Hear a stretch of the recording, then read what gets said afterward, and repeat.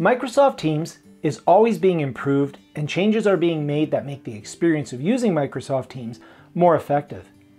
One of the things to be aware of, though, is when they roll out new features in Microsoft Teams, those features are not always available to all regions at the same time. Sometimes it takes a while before it'll hit your region and you'll have those features available to you. A perfect example of this is team meeting features. On a Mac, I've had to share out my audio when I'm sharing files and such on a Mac, and I've gone through 3 different ways of doing that. I had to go through and install third-party software in order to take my system audio and push it out into Teams. I then had a situation where it was working as long as I shared out audio with my Mac and had the volume up a bit, so I think it was picking up on the speaker. But now it's built right into the Teams meeting experience in my environment. So this feature may or may not be available in your region yet, but it will be as it slowly gets rolled out. And I'm going to demonstrate that to you in this video. Okay, so I'm very excited to show you some of the features that are going to be available to you. Hopefully they're available to you now, or they'll be available to you shortly with Microsoft Teams for Mac. I know these are features that I've been waiting for a long time, and I've had to do a lot of workarounds, but now there's some sharing features and some audio features that are built right into Teams that no longer require you to get third-party sound drivers or do that. There's drivers directly available within Teams. So let's start up a meeting.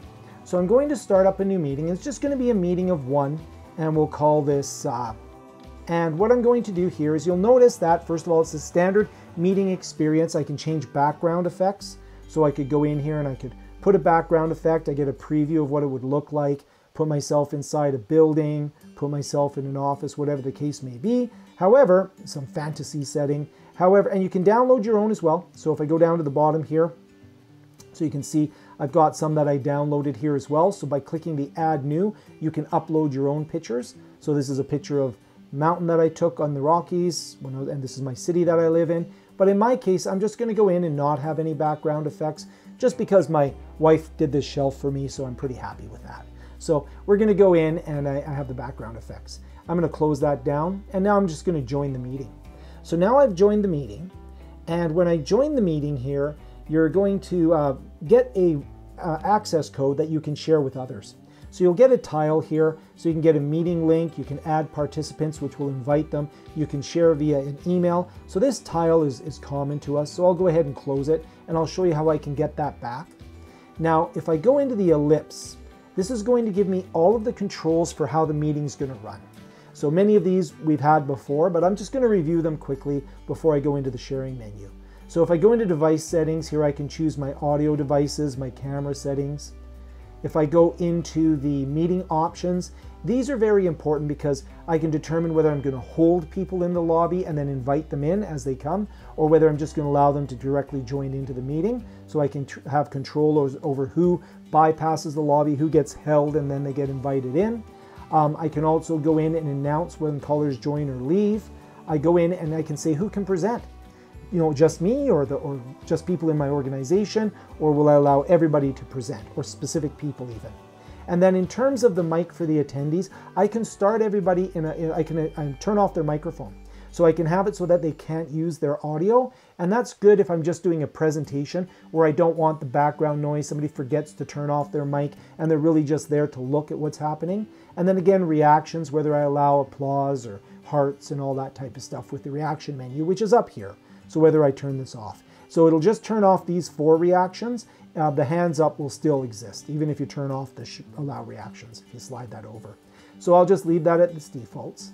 Again, if I go into meeting notes, you're just taking notes. It's not that exciting. If I go into meeting details, this is where I can get the join information. So I can get the joining information. I can share that out, the tile that came up when I first started the meeting. Down below, you can do things like gallery. If you have more than 9 people in the meeting, you can get the large gallery, so you can see little postage stamps of everybody. And then together mode, that's demonstrated all over in my videos, where you can basically set a unique background, such as an auditorium. And for that, you need 5 to 50 people. And then you can go full screen to avoid distractions. You can go to the background effects if you want to change them during a meeting, or you want to change them here. You can change them there. And then live captions is very handy. So if I turn on live captions, now it takes a few moments to turn on. But live captions are great when I have a situation where some of the participants might be in areas where they don't want to turn on the audio, they don't want to listen to the meeting, they don't have a set of headphones with them, and they just want to be able to read what's happening. They can turn off the sound for their computer and they can read what's happening. So live captions can be useful, and I'm just going to go in here and turn those off so that they don't distract us during this demo. Now I'm going to go into the ellipse again, and you can record the meeting. And if you have integrated teams with a voice system, that's through your IT department, you can actually have, you can dial people, so you can work with the dial pad. So that's very good with the ellipse meeting options there.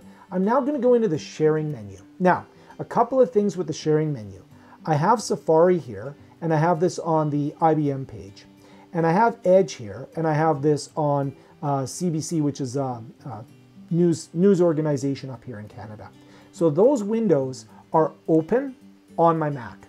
That's important, okay? Because when I go into sharing, if I go in, you'll notice first of all that I can include computer sound. So this is a slider switch. This used to be a hassle, and now it's fantastic. You just click it, and now you're including your computer sound with whatever you're broadcasting or sharing. There's a gotcha to this though, so stay tuned because you want to watch this for sure. You'll notice that I can share a screen. My computer, I only have one screen, and that's my MacBook Pro screen. But if I had a second or a third screen, I would be able to share out an entire screen to my audience. That's very handy for teaching, but subject for another day. Notice Windows, it says 4. And if I click on the windows here, you'll notice it gives me my meeting, it gives me my Teams down at the bottom, the 10th channel that I'm in, and then it gives me CBC and IBM. Notice that other programs that are running but not maximized, they're not open on my desktop, do not show up. And if I go in here, and I'll go back here, if I open up another program, so let's open up yet another browser. So I'll open up the Firefox browser. Seems pretty innocuous. I'm just opening up Firefox. Takes a few minutes to open up, and then I'll go to a web page using Firefox. So we'll go up to Firefox here, hello Firefox, and I'll go to YouTube. So if I go to YouTube, okay, so I want to go in there, and underneath YouTube, maybe I'll go into, so we'll just cancel this here in terms of a trend micro for now, and under YouTube, I will go to Learning and Technology with Frank, because that's a great channel to go to. So I'll go to Learning Technology with Frank, and there's a whole bunch of videos there that I might want to share. So let's go back to my meeting. So I go back to my meeting, and wait a minute, there's only 4 windows. Hey, there's no Firefox. It's broken. Well, it's annoying, but it's not broken. You have to go out of the share menu, go back in. Notice there's now 5 windows. So this is very important. The window you want to share has to be open on one of your screens. Okay? Then when it's open and you go into it, now you'll see Firefox is available for me to share out. And then here's the second slightly annoying thing. Notice here, to include computer sound, it's off. So by default, it goes off again. I have to turn it back on. And now when I share this out, my meeting minimizes. I am now sharing out that Firefox, and you'll see there's a red banner around Firefox. And now if I was to play one of these videos, this is being, I'm giving you another ad. This video is now being shown to my audience as the red indicator, as the red line shows, and this video is pushing out system audio. In other words, they're hearing it. So I'll go in here and I will stop sharing by hitting the X. And again, 5 windows are open, 5 windows is what I see. And just to prove that, if I go into Firefox and I'll go into Safari. If I go into Safari and I close the IBM website and I go back into my meeting down here, go into share, notice there's now only 4 windows. IBM's gone. Now I can also use the Microsoft Whiteboard. Don't. I don't like the Microsoft Whiteboard, the built-in Microsoft Whiteboard. In fact, I'll show you. When I go in to use it, now again, I forgot to click the button that says use system sound, although I'm not putting audio on here. This is going to spin for quite some time, and maybe it'll start and maybe it won't. I've never had much luck with the Microsoft Whiteboard, even on a Windows system or a Mac system, so I'm going to stop presenting that. What I will do instead is I will use a different tool such as Sketchbook Pro, which is available for free. I have videos on the channel about that. Or I will use a really cool web-based whiteboard tool called Hey Hi. Hey Hi you pay for, you get 3 boards free, you pay for the rest, it's really good. I have a longer tutorial on the channel about that, or I will use the auto sketch to do some basic stuff as well. So Microsoft, got to get working on that. That's not the greatest feature there. And now PowerPoint Live is really good. I can upload files, PowerPoint files from OneDrive or browse my computer and upload. And maybe I'll do an entirely separate video just on how to use PowerPoint within meetings. And then there's Freehand, which is a drawing tool. I've never used that very extensively either. But notice going in and out every single time, system audio turns off. System audio turns off. That's the default. The default is to turn it off. So if I do want to go in and share, better make sure that I click it back on, and then I can go in and browse my computer for a PowerPoint or upload one from OneDrive. Make sure that you're always checking to see whether the system audio is included if you're going to include any audiovisual files. So I hope that was useful for you. I hope you found that interesting, and I hope that that's something that you'll start using. Comment down below, share it with other people that might benefit from this, and definitely if there's anything I can help you with, let me know. If it's not in your region yet, I'm awfully sorry. I just got it last week up here in Canada, or in my tenant in Canada. I don't know if it's been on the East Coast, West Coast, or where it's been, but I certainly have only experienced seeing that in the past week or two. That's why I wanted to make this video really quickly.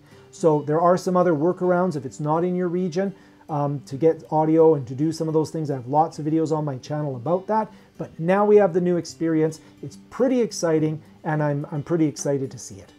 Thank you so much for watching. I hope this was useful, and if you want to see other videos on how we can use technology to teach and learn better, I hope you'll consider subscribing to the channel. Also like the video and share with colleagues that might benefit from it. Here are some other videos on my channel that you might enjoy. Thank you once again for watching.